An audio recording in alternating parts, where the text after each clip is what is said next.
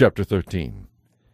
This is the third time I am coming to visit you. As the Scriptures say, the facts of every case must be established by the testimony of 2 or 3 witnesses. I have already warned those who had been sinning when I was there on my second visit.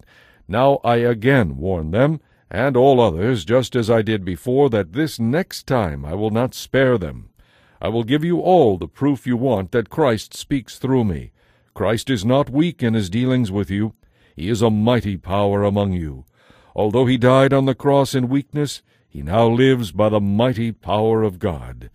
We too are weak, but we live in him, and have God's power, the power we use in dealing with you. Examine yourselves to see if your faith is really genuine. Test yourselves. If you cannot tell that Jesus Christ is among you, it means you have failed the test.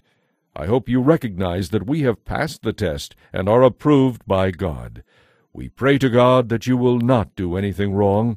We pray this not to show that our ministry to you has been successful, but because we want you to do right even if we ourselves seem to have failed. Our responsibility is never to oppose the truth, but to stand for the truth at all times. We are glad to be weak if you are really strong. What we pray for is your restoration to maturity. I am writing this to you before I come, hoping that I won't need to deal harshly with you when I do come, for I want to use the authority the Lord has given me to build you up, not to tear you down. Dear brothers and sisters, I close my letter with these last words.